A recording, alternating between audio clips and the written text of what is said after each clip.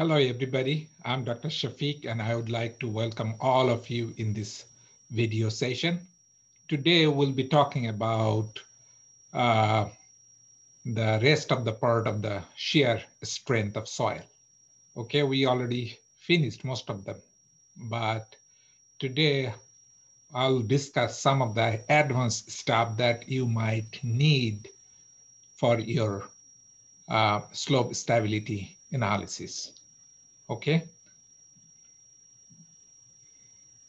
So here you can see this is the Mohr Coulomb diagram for triaxial test. This is your Mohr circles, and then this is your Coulomb, Mohr Coulomb failure surface, right? So this one is for UU test. You can see they have like similar size, like circles here. This is for Mohr circle for CU test, okay, without pore pressure data. So you didn't subtract the pore water pressure data from there. This one is your CU test. So basically you subtracted the pore water pressure. So you can see these circles are moving a little bit left, which is basically equal to the pore water pressure that developed at failure, right? Now, there are several things I have to discuss here. First of all, you can see the first one here when your sigma 3 equal to 0, that's basically your unconfined compression test. So you can see we are trying to show that one with UU test because your unconfined compression test is a kind of UU test, right? But you can see this circle is a little bit smaller than the other two circles, which is actually that UU test, actually UU test. So why this circle is a little smaller? Most of the time, your circle would be a little bit smaller because your, excuse me, because your specimen is not completely saturated for unconfined compression test. On the other hand, that's a requirement for the UU test to make that one completely saturated. So if your soil is not completely saturated, then basically you might see a little different size, like circle, more circle for unconfined compression test. Now, you can see here also the diameter of that circle, like sigma 1 minus sigma 3, that's basically the deviator stress, right? Deviator stress is sigma 1 minus sigma 3. So your circle diameter is always equal to the deviator stress. Now, you test that deviator stress doesn't change if you change your sigma 3. Why? Because when you run that UU test, you remember that you don't allow the soil to drain at all. If it doesn't drain, this means like actually the soil is not consolidating, okay? And the other thing, when you apply the total pore water pressure, or cell pressure, then basically all the excess pore water pressure will be taken by water. So this one is not changing the effective stress in the soil. So the soil is not changing at all. If the soil doesn't change because of the load you apply, then basically your deviator stress will not change. Okay, that's why you get equals size circle in the UU test. Now, if you go to CU test, then basically at the beginning, you apply the cell pressure and then you allow the soil to consolidate it, right? And at the end, when your pore water pressure is 0, this means like that any excess pore water pressure becomes 0 and all the load that what you applied actually applied to the soil. And that would change the soil fabric, and that would be more compacted, like if we apply higher sigma 3. That's why you see, like when we apply higher sigma 3 here compared to this one, then your soil is more consolidated. That's why this one will show more strength. Okay, so basically the strength of soil is highly dependent on your compaction, that how compacted, how consolidated is your soil is. And you can remember also that if the soil is not, like consolidated or normally consolidated soil, even for clay, the cohesion is 0. Means like that doesn't show any strength because that's the loosest condition that soil can have. Now, as soon as you compact the soil, actually your soil strength will increase. If we apply more sigma 3, the soil will be more compacted and the soil will show higher deviator stress. And that's why you see these circles are getting bigger and bigger. Okay, this one will be even bigger here. That's the same thing for CD test. Actually, this one is also applied for CD test because if you take the pore water pressure out, that's actually represents the CD test here. Okay, now you can also see this is the pre-consolidation pressure here, approximate pre-consolidation pressure. So after that pre-consolidation pressure, any pressure you apply, that basically becomes a normally consolidated soil because your pressure is now higher than the pre-consolidation pressure. So this one looks like go like through the origin because for normally consolidated soil, this one is here. For over consolidated soil, actually you can see this one is going like something like this. Okay. Now when we draw the triaxial test, like Mohr circle, then basically what we know from the test.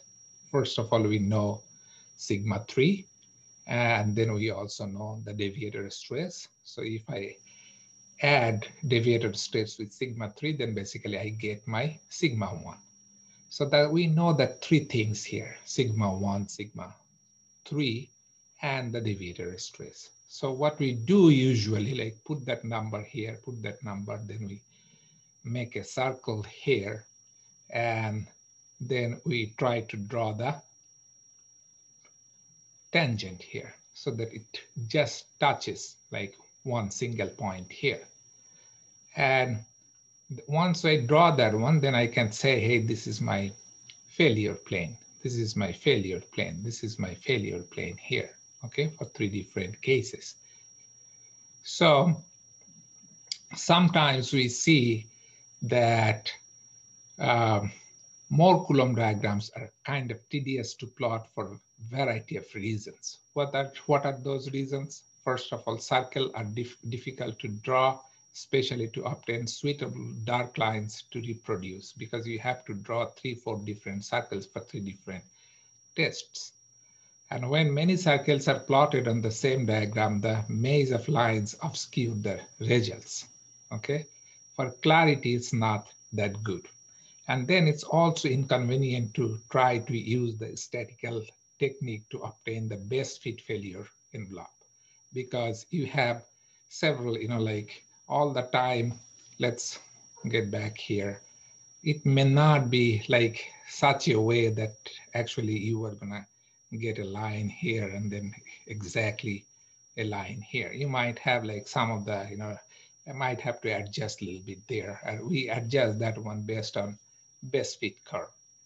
And here actually it's kind of difficult to fit that curve. So rather than using that Mohr circle, we sometimes modify that one a little bit. And that's called the modified Mohr Coulomb diagram, which I'm going to show in the next page. But you can see how we do that one. That's basically the same thing here. You're already familiar with that thing. And if I rearrange this equation here, like sine phi equal to BC divided by AB, and try to rearrange that equation, then I can write that one is equal to half sigma 1 minus sigma 3 equal to half sigma 1 plus sigma 3 sine phi plus c cosine phi.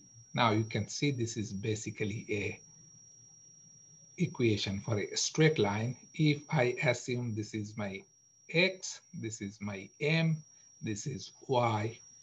Actually, we are assuming here this is like p, which is half sigma 1 plus sigma 3, and this is your q. So q equal to p tan theta plus c.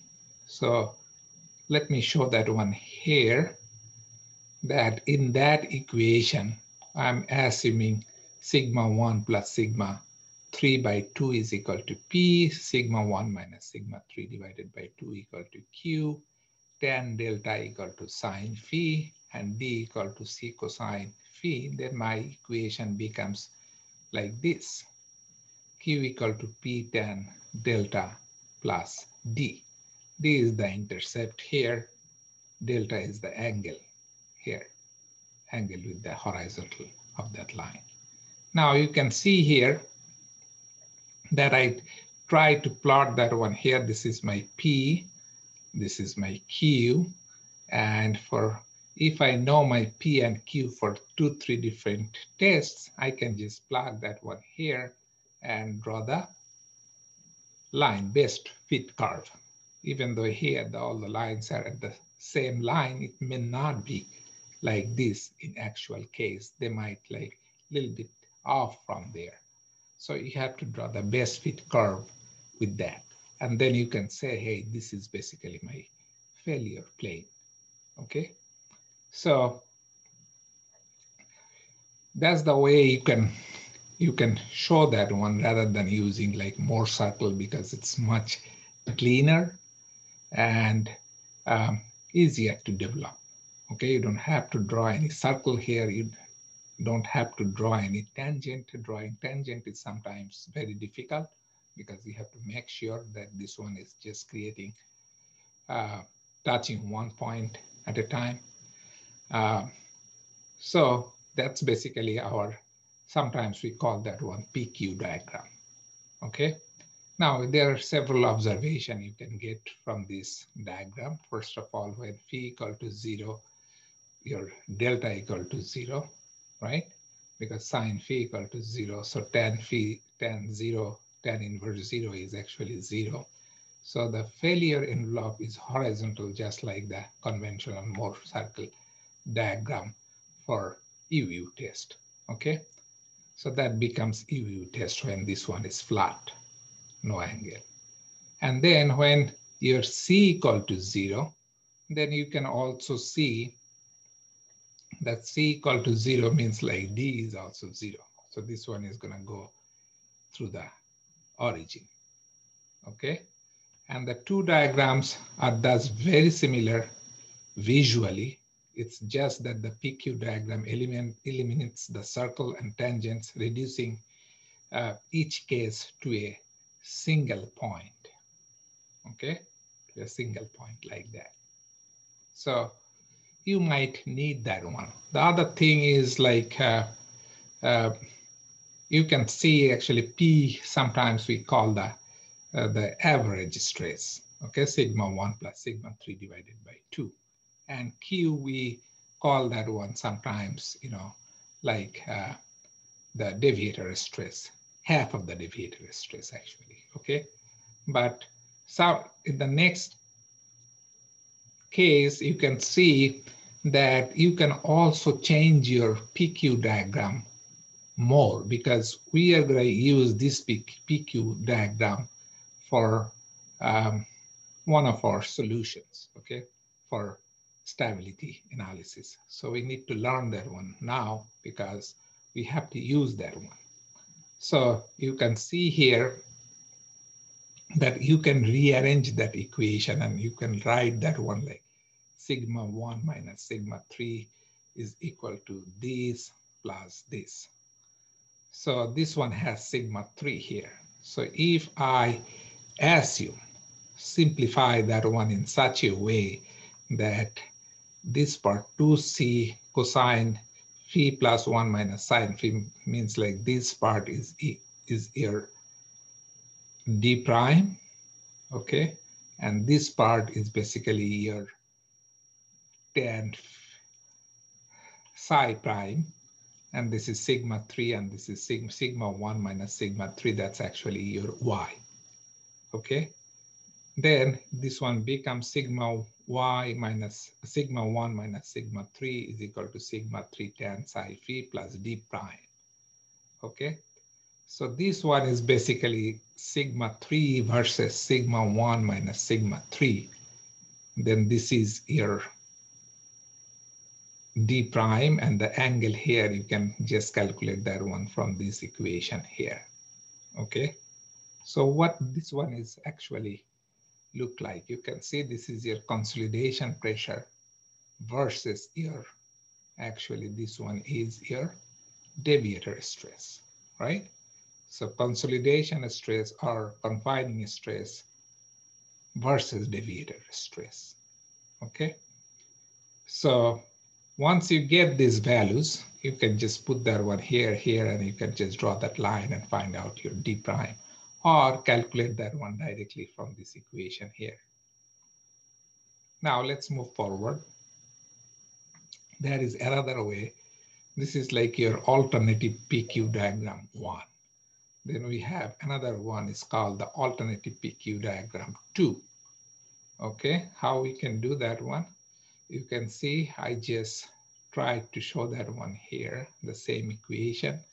And if you just play a little bit with this equation, you can just show that one as sigma 1 is equal to 2c cosine phi 1 minus sine phi plus sigma 3 1 plus sine phi divided by 1 minus sine phi.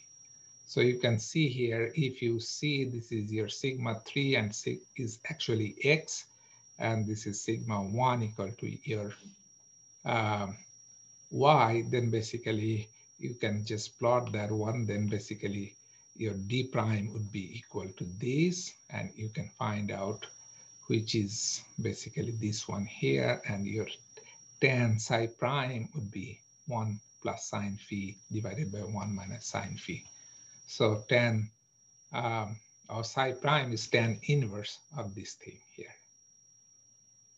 Okay, this is a plot of sigma 3 versus sigma 1.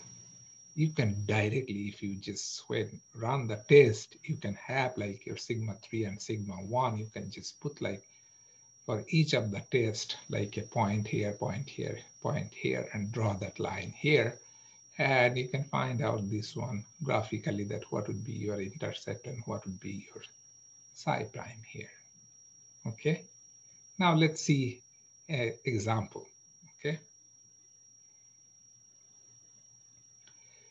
so this one is saying consider the example of a drain triaxial test in clay with the following 2 data points. Okay, so you ran 2 different triaxial tests. For the first test, you got your sigma 3 equal to 70 and sigma 1 is 200 kPa. For the second test, you got your sigma 3 equal to 160 kPa and your sigma 1 is 383.5 kPa.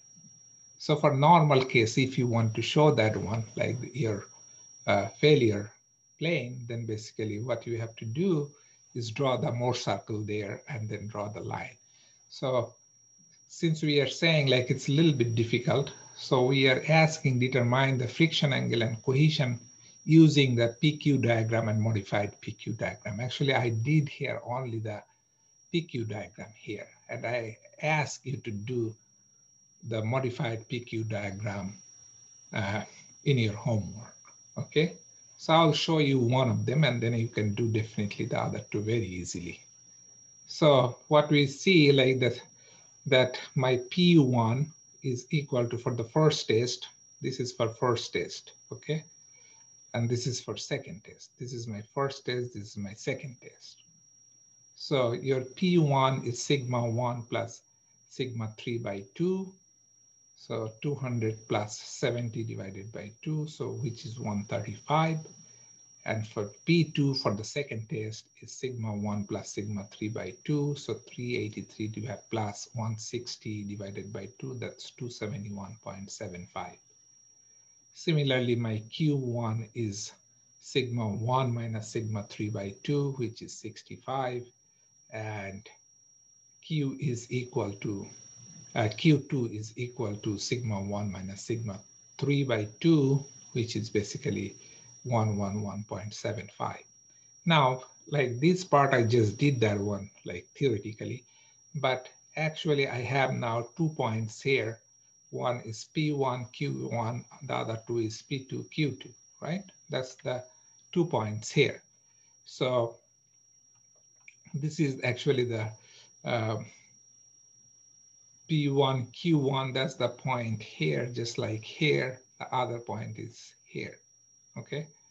So even though I'm showing that one like the theoretical method, but actually I plotted that one here, okay? Here is one point, here is another point, then I draw the average curve and I got this equation from there that Q is equal to 0.342P plus 18.86. So you can see this is basically your D, and this angle 18.9, that's actually your delta here. Okay, so basically this is your, so if you get any other test, then this one has to be along that line here.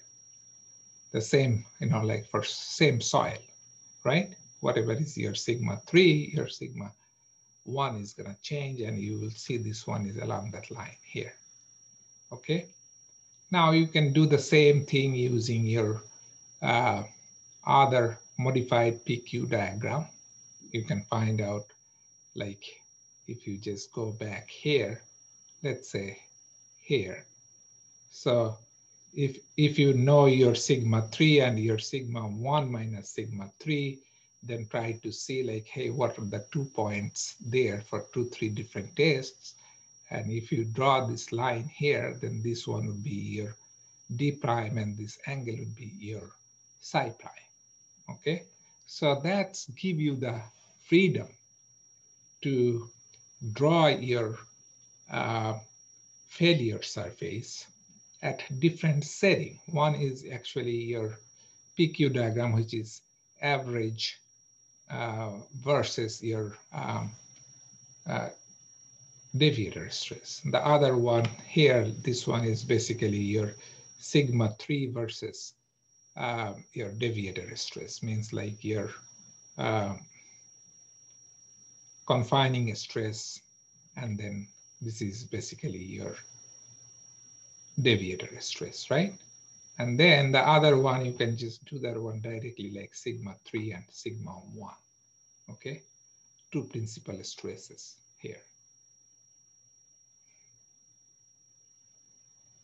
If you have any question, please don't hesitate to join me in the Zoom session so that I can show that one a little better. Now let's move forward. We also need to know the factors affecting the shear strength, okay?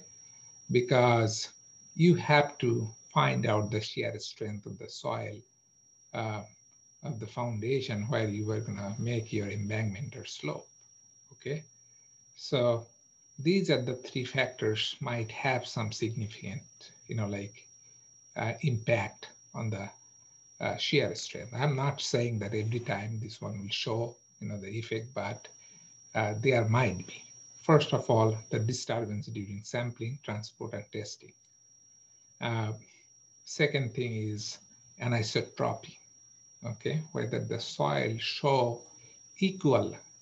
Isotropic means like when the property is same in every direction, okay? Anisotropy means like when the strength of soil could be different at a different direction. And that can happen like when, depend on what kind of particles you were talking about. If the soils are kind of like flaky particles, then they might have different, like strength when we apply the sigma 1 this way or the sigma 1 this way, okay? And then the creep strength loss or the strain rate effect, that you are applying that load very slowly or very fast. That's your strain rate effect. And for a strain rate effect, if you do that one very slowly, then basically the load is there for a long period of time, which is, we call that one creep strength, okay? So we have to see that one because uh, this might be related with the long-term performance of your slope, okay? Now I'm just trying to show you some of the examples here. Uh, First of all, you can see if you take that this is the QU from your block samples, okay? Block samples are basically the highest quality undisturbed soil sample. These samples are big enough to minimize the disturbance at the boundary, okay? So this is like a much bigger size. You can see this is like almost 10-inch diameter, and this is like this is actually 10-inch. This is actually 10-inch. This is actually 14-inch height. Okay, so much bigger size. And you can see you just rotate that one very fast. So you are just cutting that one and just putting that one inside. So there might be some disturbance at the, like at the periphery. But when you think about the area ratio of that sample, that's actually very, very small. So the disturbance is very low. So in that situation, we are just comparing that one with the other way when you collect that one. This is just remolded sample, and this one is like the square one, and the round one is basically a Shelby tube sample, okay? So what you see, they just, like standardize that one with the block sample. And you can see actually the Shelby tube sample shows only 70% of the strength obtained by the block strength. Similarly, when you remold that one, mean like you just collect the disturbed sample and remold your, your soil based on like what, compaction you had, then basically you will see much lower strength here because of the setting of the particles, okay? Which is, you can see only you get 35% of the strength that you get from your block sample, okay? But this is not like that dramatic for many soils. So if you have any confusion, definitely you have to take a look, or you have to collect sample like Shelby tube sample and remolded sample and try to see that how much is the difference. Actually, collecting block samples is very difficult because it's much bigger size, and then running the test is not that common, like for most of the lab. Actually, this one is only done for a research purpose, and some of the research facilities might have that kind of, or they can just build that kind of instrument to get block samples. But basically running the test is too difficult using the conventional test equipment. So we usually don't do that one, but definitely we can just do that one with Shelby tube sample and remolded sample and see that, hey, how much is the difference there, okay? The effect of anisotropy, like you can see here that this is the slope here, and this is the failure plane, okay? So you can see actually the failure occur at different surfaces here, right?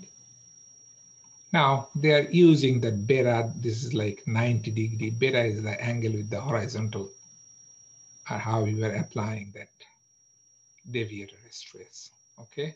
Here this one is 30 degree, here this one should be 0 here, actually they made a mistake.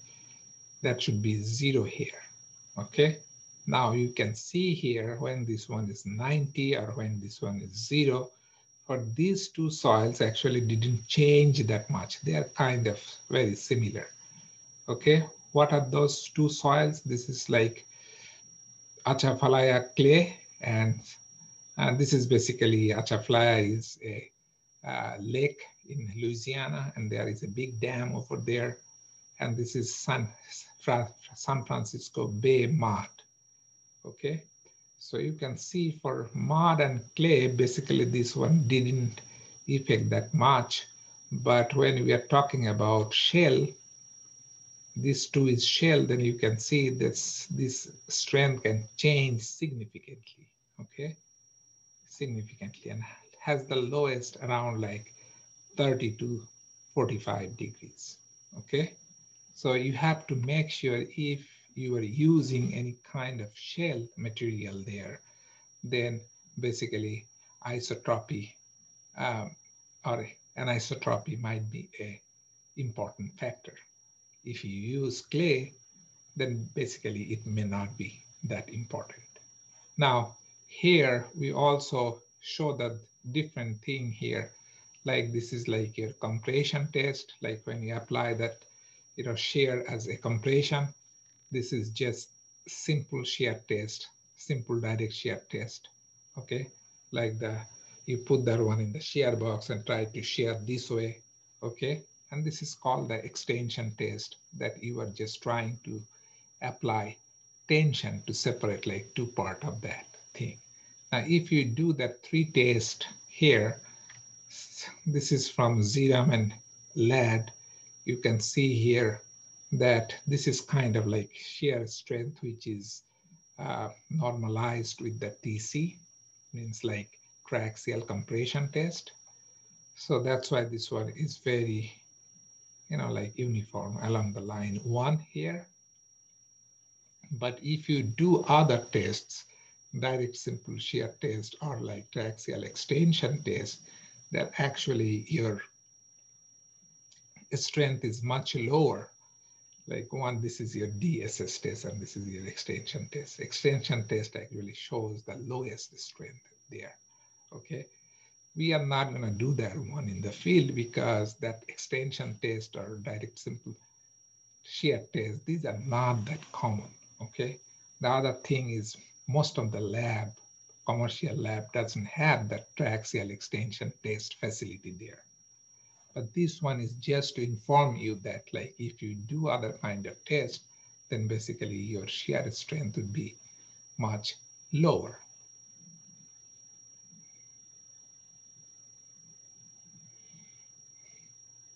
Now, actually Casagrande and Carrillo proposed the following relationship for the directional variation of undrained shear strength. He is saying that at any angle, here is your angle alpha. This is sigma 1 and this is sigma 3. So at any angle, that would be Cu alpha equal to 0 plus Cu alpha 90 minus Cu alpha 0 sine square alpha. Okay. For normally consolidated clay, Cu alpha 90 is always greater than 0. Okay. So you can see this is normally consolidated anisotropic clay. So this is your Cu alpha equal to 0, and this is Cu alpha equal to 90. So alpha 90 is bigger than alpha 0 here, normally consolidated clay. This is the isotropic clay, means like sigma 0 is equal to sigma 90. Okay, sigma 0 equal to sigma 90. And then you have like over-consolidated soil. For over-consolidated clay, you can see your sigma alpha equal to 0 is actually bigger than alpha equal to 90. Now, we are talking a lot about that, but I'll just say that we don't need to see that one, let's say for a highway embankment, which is, let's say 15, 20 feet high, okay? We don't have to be that sensitive. But when we are talking about a hardened dam, which is maybe like 300 feet, 400 feet height, okay? And which is very, very expensive to construct. So in that situation, actually, we have to take a look of all these important factors like anisotropy, like, and uh, the other thing what I'm discussing now. Okay, so this discussion, what we are doing in this video, this is basically very, very sensitive only for structures where the height of the embankment or height of the slope is significant, okay, more than 100, like feet, I would say. Okay, so basically we are trying to show that one, the same thing for Winnipeg upper brown clay, and you can see this is for 90 degree, alpha equal to 90 degree, which is basically the normal one what we do, and this is for 0 degrees, so we can see actually around like 45, 40 alpha. Then basically we see the lowest strength. Okay, now effect of creep. First of all, creep is basically significant strength loss occur in saturated clay due to sustained loading, okay, long-term loading. So you are just doing your test very slowly and the weight is sitting there for a long time. So in that situation, we get like a strength like that, okay? So this is your compressive strength and this is time to failure. So if you take enough time, okay, from here to here, it's almost like more than a week, like 2 weeks time, then we see that we see lower strength, okay? So in the lab, we usually do the EVU test like 15 to 20 minutes, okay? For CD test, maybe like 4 hours, and CU test, maybe 2 to 3 hours. Unconfined test is 15 to 20 minutes, okay? But actual field, you can understand the load, like is applied extremely small rate. So we are just trying to see that whether there has any impact of that in our design. So you can see slower strain causes lower undrained strength. So this is our slower one, okay, for a long time. And this is the first one, the circle here. So this one is actually higher than this strength, right? So you can see this is creep test, entire load applied at a long, at once, and then I'm just trying my, like strain extremely slowly. So you can see more than this is 1 hour to 1 day, and this is 1 week. So this one here is almost like 2 weeks time period, that if you run the test for 2 weeks time period, then actually you get lower strength. And then it remains kind of same. They didn't plot that one, but they actually did that test even longer than that. And they saw that actually the strength is not decreasing anymore, okay? So that's, you have to understand that one, that your actual strength in the field could be much smaller because the strain rate is very slowly and the load is there for a prolonged period of time. Just think about the lifetime of a earth dam. It could be 100 years, right? So it's just moving actually extreme slowly. Or also think about the construction period might be 3-4 years, okay? So that's kind of important here. Now the long-term strength of clay. We test the soil kind of short term, but what happened in the long term, especially for clay, because clay has negative charge and they try to, attract water and try to, swell a little bit. Okay, depends on what kind of soil you are saying. If it's kaolinite, then it doesn't swell that much. But if there is any marmorillonite clay, they will try to attract water and try to swell, right? So any high plasticity soil or any kind of clay material could be, like over the years, then that can change its strength. So long-term shear strength of natural clay in the field are lower than rain shear strength measured in the laboratory. That's because of the reason, like the clay soil, they try to absorb a little bit more water over time. What is that time frame? Maybe like 5 years, 10 years. They just try to get a little bit more water. When they get more water, actually, they will have lower strength. Okay. So current understanding is that the water content of the clay increases as the clay softens more over a period of years or decades in the field than it does over a period of hours or days in the laboratory. So higher the water content, the lower is the shear strength. So when it's trying to absorb a little bit more water and get softened, then basically the particle would be less dense. They will try to move a little bit away from there, and that will cause actually lower strength. So there may also be a strain reduction due to smaller strain rates in the field. That's what I said earlier. Okay, the actual field, your strain is very slow, so you can get a little bit less strain there. It may also be true that negative excess pore water pressure actually dissipates much more slowly than usually we think. Okay, it might take much more time uh, in the actual field. Okay, so these are the reasons that you have to understand that the long-term strength of clay might be a little less uh, in the actual field than what we measure in the lab, because we cannot, like simulate the long-term, effect in the laboratory because we do that one very fast in the laboratory. Okay. Now, why this question is coming? Because we see that most of the, like earth dams, which was constructed in 1930s to 40s, and some of them broke down, let's say in 1980, 85, or 90. So we got the chance to back calculate and see like, hey, what the, lab strength we got, and then we tried to find out actually what is the current, like strength the soil have. And then we realized that after 50 years, actually the strength of the clay has lowered than what we got in the lab.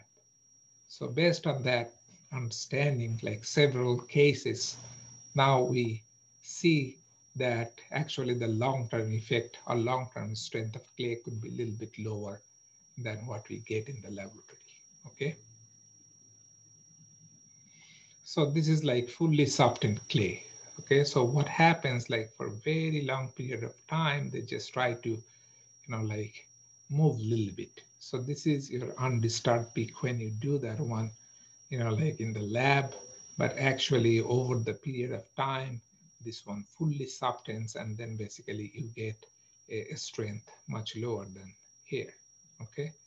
And over the time, you will see that when displacement occurs here significantly, then we get the residual strength. Okay, so if you see that sigma versus tau, then basically you can see this is the undisturbed peak, means like what you did in the lab. And then after long term, this one you get like this. And once this one fails, then basically you guess this one, which is actually called the residual strength. We'll talk about that in the next part.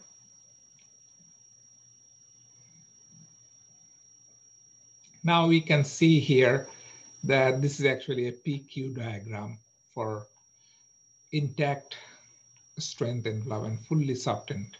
So this is a long-term, like strength after the dam was constructed. Okay, this is the one they did, in the lab before the construction.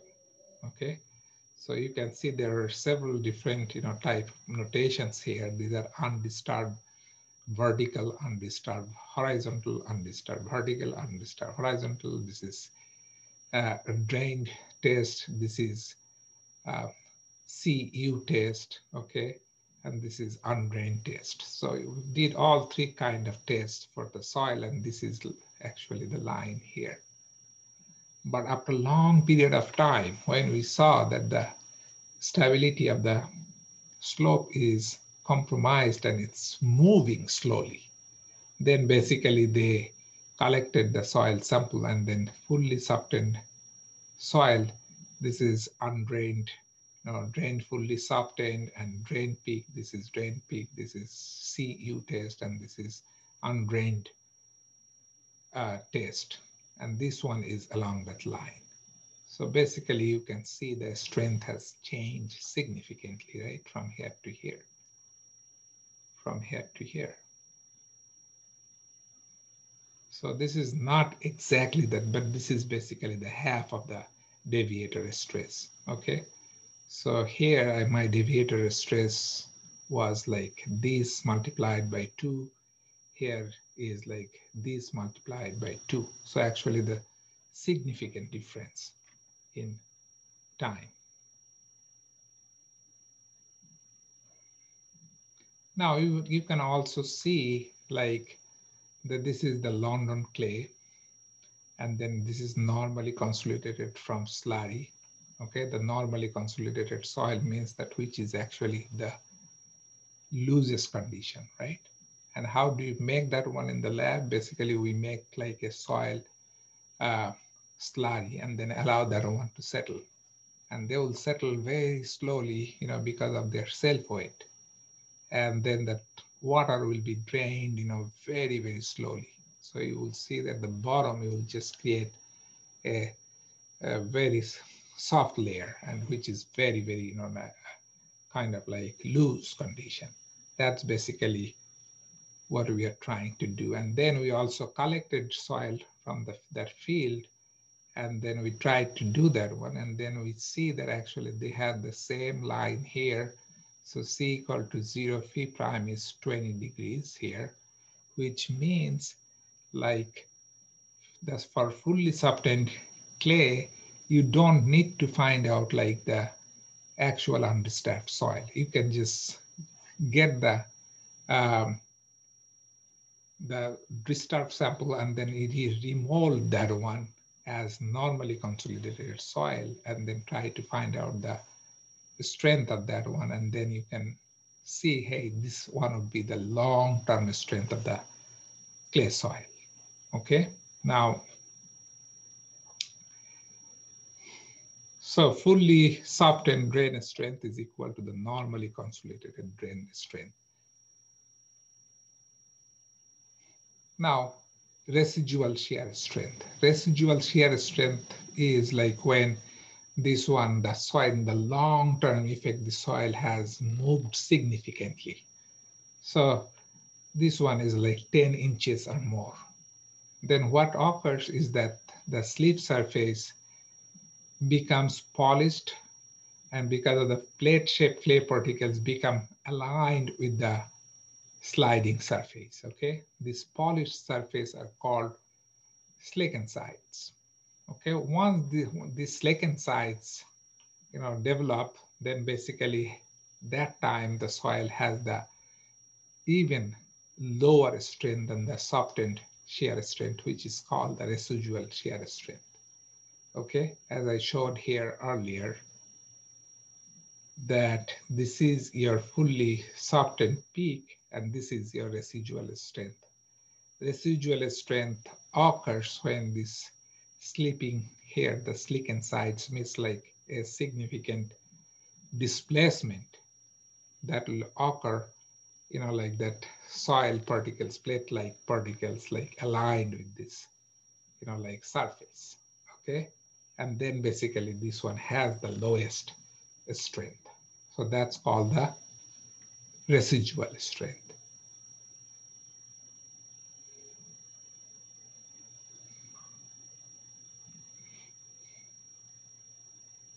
So that's basically the residual strength of London clay from laboratory test and from the back analysis of the slides in field. Skempton did that one in 1985. And he saw that actually like if he does the same, like That's from the laboratory test, like this open circle, and this one is from the back analysis, okay? So your residual strength is only 12 degrees here, which was 20 degrees for softened clay. This one is also showing something like similar to that, like from the back analysis from the stability, like analysis, and you can see that this is kind of very similar to what similar trend that what we saw in the past. So good news, undisturbed samples are not needed to measure the fully subtained or residual shear strength. You can just collect the disturbed soil sample, remold that one like normally consolidated soil without any compaction or anything like that, and run that one in your laboratory for a strength test, and the strength would be your final strength, means like long-term strength, like for fully subtained or residual soil strength. This strength can be measured usually remolded sample because they are independent of the stress history. Fully subtained and residual shear strength can be estimated quite accurately based on Atterberg limits, clay fraction, and effective stress because they are independent of the stress history. There are several, correlation curves are available in the literature that you can use that one and try to estimate your residual shear strength based on the Atterberg limits or clay fraction or your effective stress, okay? Stiff fissured clay. Some stiff clay contains fissure, means like cracks, long cracks there, okay? These clays have been the source of many stability problems because shear strength measured in the laboratory test do not seem to apply the field condition. And they are bigger, like longer, like cracks. So when you take a small sample, sometimes the sample doesn't contain that fissure at all. So they usually try to show higher, like strength in the lab, and actual field has much lower strength because you didn't consider the fissure when you did the test, right? So field shear strength are smaller than laboratory test. The nature and the scale of fissure decreases with depth. Actually, all that fissures that develop because of the high plasticity clay, when this one tried to shrink, then basically there would be a lot of cracks there, tension cracks, right? So we learned that one like from the experience that when we try to calculate the stability, then we see that the stability is more than 1.5, but actually in the field, we saw that the dam is failing. So they tried to collect the sample again, and they saw like, hey, we are getting the same strength, then what's happening? Then they tried like other ways, and they realized that actually there are some lot of, fissures that like present inside the stiff clay. And then from there, like Thorne 1984, he proposed that one that this is intact soil, subsoil, and then this is non-polished fissure. Okay, some cracks here. This is slick inside fissure. Okay, this is the lowest one. When slick inside means like the residual strength actually after failing the soil. Okay, and this is the polished fissure. So if you have a lot of like cracks inside the soil, then basically your strength is much lower than the intact soil substance. So Marshland is also showing the same thing here. This is basically diameter of the specimen divided by specimen of the fissure. So if your diameter is of the specimen gets bigger, then basically you get the lowest value, right? Lowest value. If your diameter of a specimen divided by the specimen, this is like much here, let's say like 0.33, then basically after that, less than 0.33, we see that actual lab test would be much higher than the actual field. This is like kind of actual field here. Okay, because this is the strength measured in laboratory divided by the strength measured from the in situ test. So when this one is 1, then basically this is actually intact soil. Okay. So if your specimen of the fissure is like more than 4" and you are taking like 3" sample, then basically the sample will not show any fissure there, right? I'm talking about the statistical cases.